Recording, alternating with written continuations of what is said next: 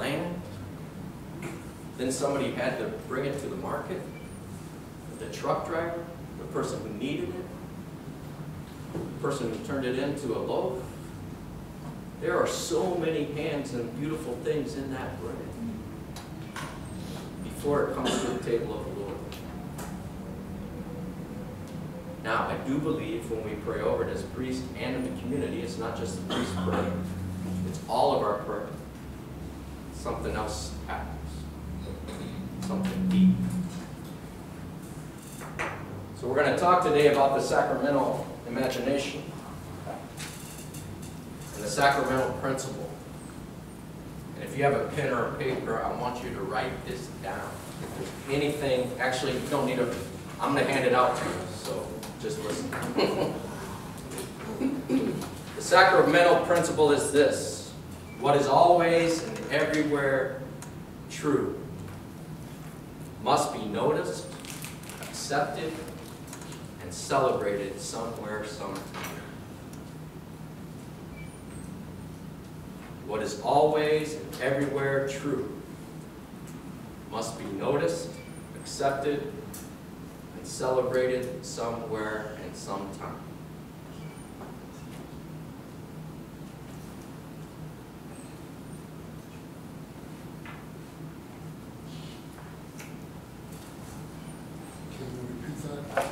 Yeah.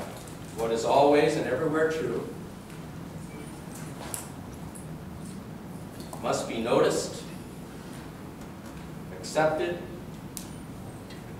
and celebrated somewhere, sometime. Is John Thorne around the corner? You guys know if I can play a video here? Is there a Wi-Fi?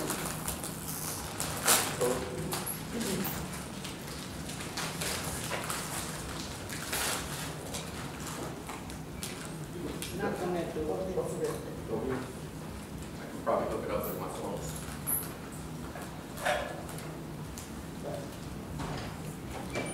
Any questions so far? Am I making sense? Okay. If I'm not, please let me know. Is there a Wi-Fi code? Sorry, I didn't ask you earlier.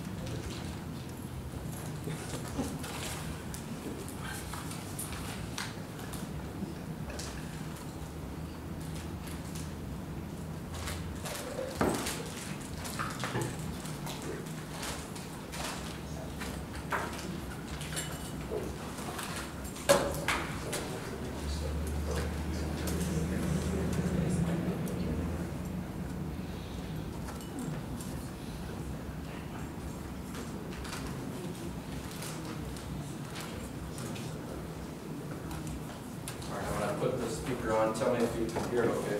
This is very important. So the definition I gave you comes from a professor named Father Michael Himes at Boston College. He's a diocesan priest.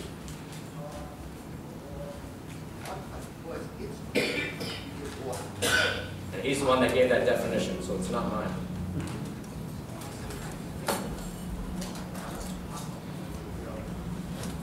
Existence, the immortality, our immortality is being the result of some ingredient in us that we call the soul. And after this case decays away, the soul goes on, ticking along, because it's created to be immortal. I personally don't think that's what Christianity is about at all. I think what Christianity is saying is, yes, indeed, we are held in being. We don't die. But the reason we don't die is not because there's something in me that can't die that we call the soul. It's because God is so wildly in love with Michael Himes that God won't face eternity without me. That God loves all God's creatures so totally that God holds those creatures in being. But it's God's active love that holds us in being, not some ingredient in me. It's not that I've got an immortal soul, it's that God's got an immortal love. And that love is directed toward me and you and everything that exists. That is absolutely fundamental to the whole of the Christian tradition. And it leads me finally to what I want to say to you about sacraments. This is what I like to refer to as the sacramental principle. It's been defined in a number of ways over the course of centuries. This is my handy-dandy definition of the sacramental principle. For purposes of this evening, we'll refer to it as the truth. The sacramental principle holds that what is always and everywhere true must be noticed, accepted, and celebrated somewhere, sometime. That's the sacramental principle. If something is always and everywhere true, if there's something that's always the case, it will be ignored. Think of the things that are always present to us and how easily we ignore them. Think of, for example, your heart beating. You don't pay attention to your heart beating most of the time. It's only if something goes wrong and your heart starts beating irregularly that you may notice it. Otherwise, we just take it for granted. Think about blinking. Since I've started talking, you've all been sitting there blinking. I hope you haven't been counting the blinks, so this has been preternaturally dull. But you don't notice the blinks unless something calls our attention to it. A few years ago, a number of years ago now, I was struck by a bout of Bell's palsy, and everything on the left side of my face froze, including the ability to blink. I had to tape my eyes shut at night, and of course I had to remember periodically to reach up and hold the lid down, keep the eyeball moist. You don't, it's a terrible affliction for theologians who by definition speak out of both sides of their mouths. It meant that I could only speak out of one. You don't think about blinking until something calls your attention to it. You don't pay any attention to the oxygen in a room until the oxygen gets to be stale. That which is always and everywhere present is easily ignored. If we're going to really attend to something that is always and everywhere present, it needs to be celebrated and noticed somewhere, sometime. Think, for example, of celebrating someone's birthday. I think the light just went on. It's a shame because the first part of the talk was the meaning of life and we've all missed it. Think of celebrating someone's birthday. We say to them on their birthday that we love them, that we care about them, that they mean a great deal to us. That's certainly not because the other 364 days of the year we couldn't care less about them, but on this one day of the year we really care about them. The point is, it's because we always care about you that sometime we have to let you know that. We have to tell you it. We have to pay attention to the fact. But that's the principle of sacramentality. What is always and everywhere true must be noticed, accepted, and celebrated somewhere, sometime. And you notice what I've suggested to you so far is that that which is always and everywhere true, constantly, what is always present, everywhere present, what we can never get away from, is the absolute self-gift of God, is God's love. Which means that God's love can easily be overlooked, unless somewhere, sometime, we notice it, accept it, and celebrate it. Those occasions that get us to notice, accept, and celebrate the love of God which is always present in our lives. Any person, place, thing, or event, any sight, sound, taste, touch, or smell that causes you to notice, say yes to, accept, embrace, and celebrate the love of God, that's what we mean by a sacrament. How many? Everybody get that? Yeah.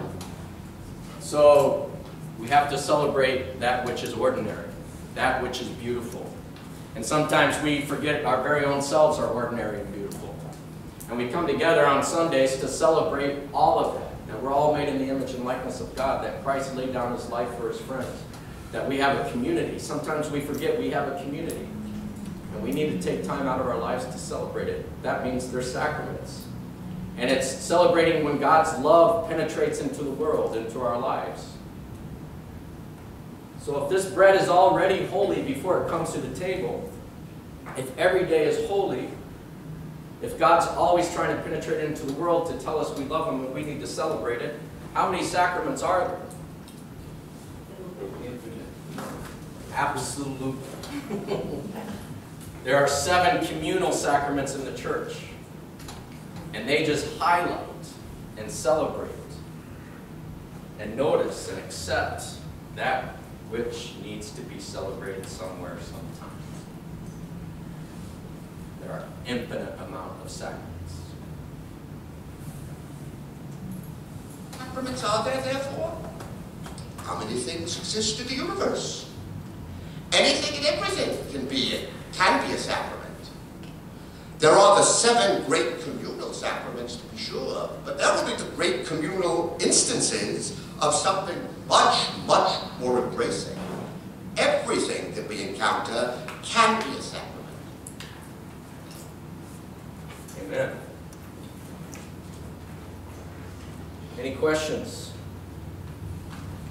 Comments? Okay.